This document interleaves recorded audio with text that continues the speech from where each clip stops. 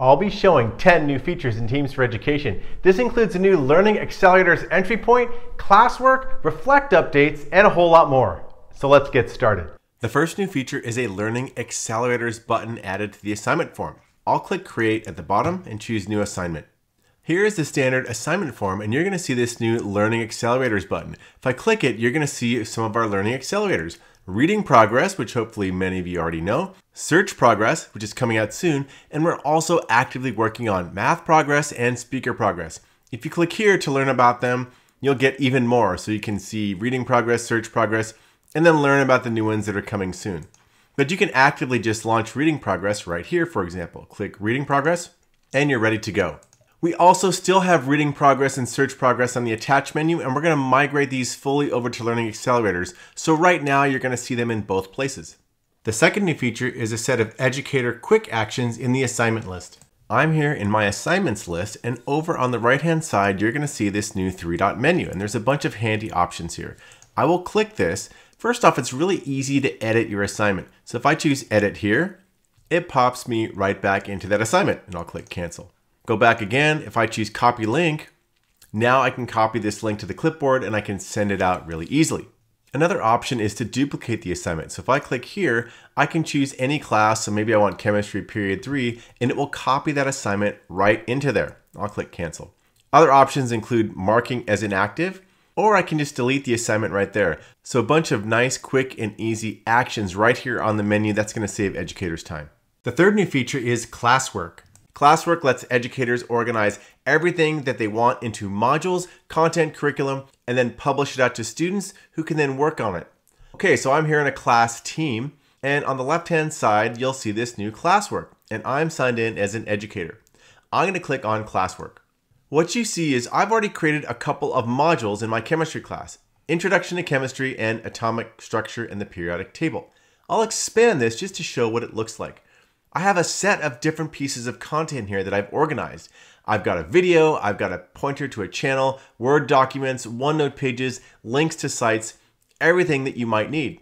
Atomic structure, I'll expand this. Similarly, you can see all of this is organized in just the way that I want. If I want to also drag and drop, it's really easy to reorder these pieces of content within a module. Maybe I want to pull the OneNote page a little bit higher, or maybe I want to put the channel right here. So really easy to drag and drop. Also over on the right, there's a three-dot menu. I can open this, I can download it, I can edit the display name, move it to a different module, or delete it. So lots of different options. The other thing to note is that when you build a new module, which I'll do in just a moment, it doesn't publish it to the class until you're ready. So if you want to have everything prepped, you can do that and leave it in a draft state and then publish it when you're ready. I'll also show how you can pin modules to the top and make it really easy for the class to find the module that they want to work on. Now, as an educator, we're going to create a brand new module here. So at the bottom, I will click Add Module. I'm going to give that a name. Chemical Bonding and Reactions. Let's give it a description. There's my description. Now I can do things like bold and underline and highlight, even put links in here, so you can make the description as rich and interesting as you'd like. Now I'm going to go click Save. There's my draft module, and you can see right here it says draft state. Now the first thing you want to do is add resources, or you could drop files, but we're going to click the plus to add resources. And you have many options. We're going to start out with something simple. We're going to add a file, and I'm going to choose a file that I already have in my OneDrive. So I'll click OneDrive. I'll go into my chemistry folder, and I'll add the chemical bonds handout and click Attach. And it adds that Word document right there. You can also add new files. So maybe I'll click plus here and I will choose File and choose New File. For example, if I want to give a video intro to my class, I can add a video recording. So I'll click that there and choose Next. Here's our video recorder. I will click this to record, get a countdown. Hey class, even though Breaking Bad showed a lot of bad things chemistry teachers do, our class for chemistry is going to be amazing. Okay, hit Next. Hey class, even though Breaking Bad showed a lot of bad things. So there is my video. Click Next, give it a title. Breaking Bad Chemistry Intro, hit Upload, and then done. Now if I want to drag drop, I can just put this at the top, so I will click on this and drag up, and it easily reorders that. Let's go back up to plus. You can also add assignments. So I'll click here. You can add from a class, you can add a new assignment, you can add a new quiz, or you can create from existing assignments. So if you have assignments in the past, you can easily pull them in. I'm going to choose Add from this class. So there's my assignments. I'm going to choose Chemical Reactions Lab and attach that into here. Now I've got that assignment that I've already set the grading categories on and the weightings. So that is assignment that's been added. Go plus again. Now Class Notebook, one of my favorites, you can add an existing page or a new page. I'm going to choose an existing page here. I've already set up my Class Notebook here. I will click Content Library and I will add Chemical Bonding and Reactions. And then we'll go and choose this page right here and attach. Now I've added my Chemical Reactions OneNote page. Let's click plus again. You can even point to different channels. So if you have different channels, over on the left you see I have a couple different channels here. I'm going to point to a channel and then I'm going to choose Chemical Bonding and Reactions and hit attach. Now this will take them right to a channel. So if you have a lot of content or discussion in that channel, you can have that. And lastly, I'm going to add just a link to a site. So I'll click plus and choose link.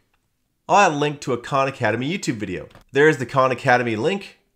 And there's the text to display it, automatically picks that up. You can even include the thumbnail in it. I'll hit attach. And there's my Khan Academy video. And again, maybe I want to reorder this. I will drag this, put that right there. So now my module is all set up. And note that it's still in draft. I have not published it. And also there's a couple options you have here. So if I hit the three-dot menu, I can edit the name of the module or delete it. Right now, we'll just leave it as it is. Now I'm going to publish this module. So let's hit publish. You get a confirmation. The module and all active resources will be made visible to students, and you cannot hide it after you publish it, but you can still edit or delete it after the fact. So let's hit publish. And it's publishing. Okay, all done, as easy as that. One other thing I will add in the near future, in the next coming months, so probably in early fall of 2023, we're going to be adding the ability for educators to reuse their modules. So one semester, you might have a set of modules that are structured in a certain way. We're going to let you pull that same structure in to reuse those modules and save an enormous amount of time for educators.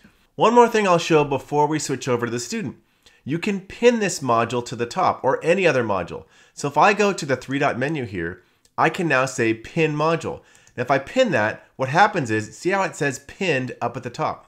So maybe you're going to a specific module in the middle of the semester and you want all the students to focus on that. Now that is going to be pinned when the student signs in. As you can see right here, the other modules are lower. You can pin any module, so if you want to swap out, I say pin here, and it puts the atomic structure as the pinned one. But I'm going to go and choose Chemical Bonding and Reactions as the pinned module.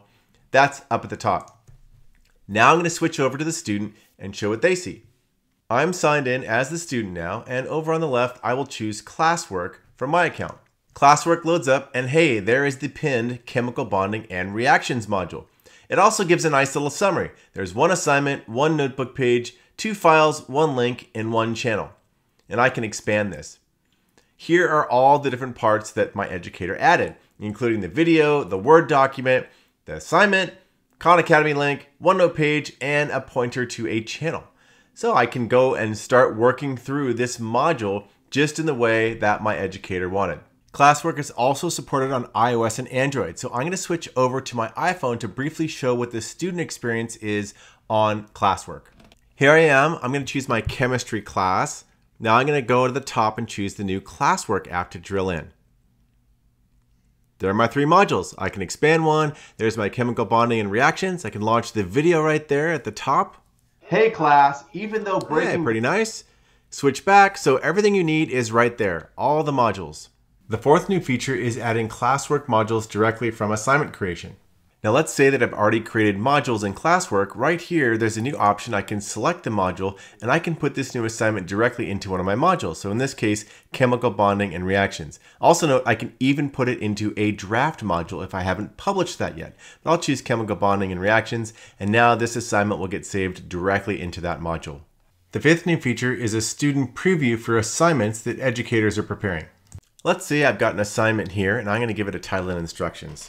So I have my title and instructions in the document, and at the bottom there's a new student view. This lets the educator see what is that assignment going to look like when the student receives it. So if I click student view, here's a preview of what the assignment looks like when the student gets it. So the title, the instructions, the reference materials, Even has the immersive reader in the upper right, so as an educator I can see exactly how that integrates, so really handy. That is just built right in, and when you click back, you go back to the assignment and that is ready to assign. I'll just click there. The sixth new feature is grid view on mobile, a big improvement. So I'm going to tap Teams at the bottom and look at this all laid out in a much easier to grasp way, all of your class teams. So I'm going to tap into one. Now all the apps you need are right along the top and the channels are below. So I'm drilling into Classwork, one of those apps. I'll expand it. You can see everything there. If I go back, I'm going to drill into a channel. Channels have more space for posts as well. So a big improvement to make that mobile experience better on both iPhone and iPad, Android, and tablet. The seventh new feature is improvement to the Reflect check-in experience. So I'm going to click on New Check-in, and now you can say how are you feeling about and add whatever you want. So in this case, after the exam. You can click on Settings, and there's some improvements here. So now you can choose the simplified or broad emotional vocabulary. The UI also really allows you to quickly show names or not, and sharing the results.